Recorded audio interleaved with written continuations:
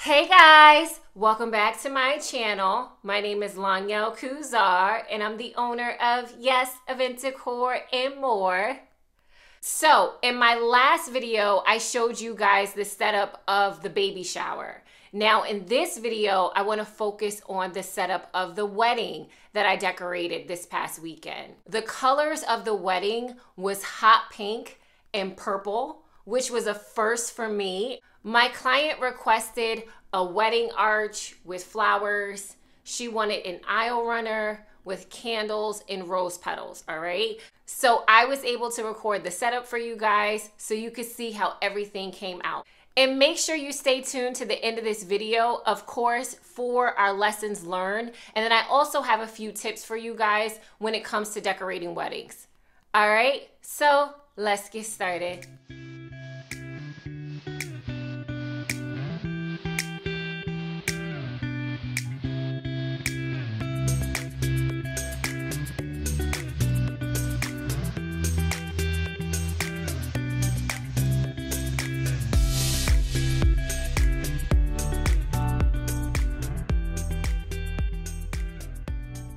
I wanted to slow this video down just a little bit to show you guys the back of my leaf garlands because I get so many questions on how I add my flowers.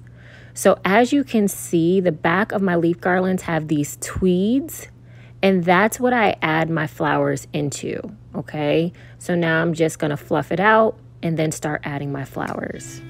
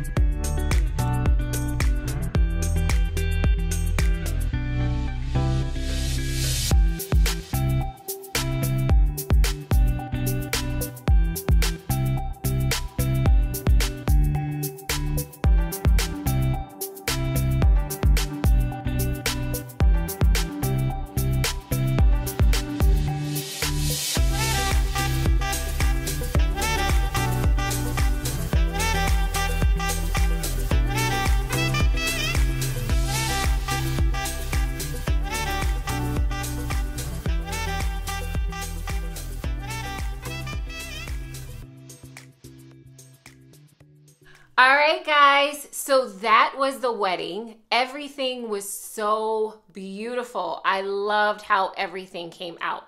So that brings me to my first tip, okay? There are gonna be times when you can't get a good picture of your decorations because of the lighting in the venue, okay? I could not get a good picture of my decorations, and it was so frustrating because I was like, oh my gosh, everything looks so beautiful. I want to be able to capture it. So when you run into situations like that, make sure that you're taking video, because I found that with my phone, sometimes I'm not able to get a good picture, but if I zoom in with my phone and I take a video, the video comes out better than the pictures, okay? So I just want to give you guys that tip. And I want to let you guys know, if you're getting frustrated, don't worry, I have been there when you can't get good pictures of your decorations. So make sure that you're recording videos and taking pictures from different angles. And then if you're still not able to get a good picture or a video, then make sure you get the information of the photographer who's at the event taking the pictures. Because if they get good pictures, then you could ask them if you can have one of their pictures to advertise on your website or on your social media pages. And another tip that I have for you guys is that if you're having candles, you want to make sure that you check with the venue to see if you're allowed to light those candles. A lot of venues do not let you light candles. So if your clients are looking for candles that are lit, and the venue says that you can't have lit candles, then you want to get the LED ones, the ones that you can put batteries in them, okay? Now those are more expensive, and then you would just let the clients know that the price of their decorations is going to go up because you have to order those LED candles.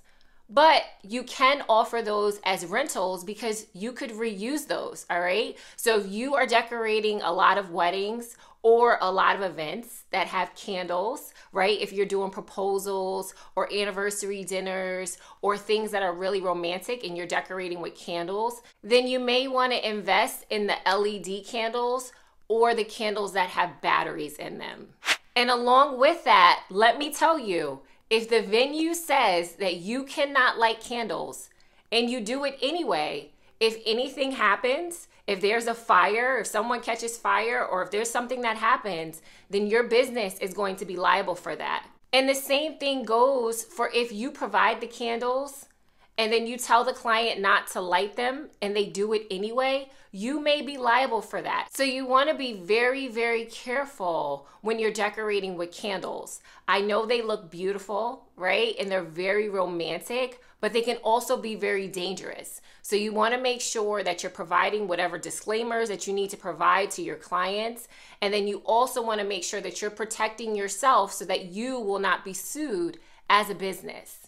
The same thing goes for rose petals. Rose petals are very slippery.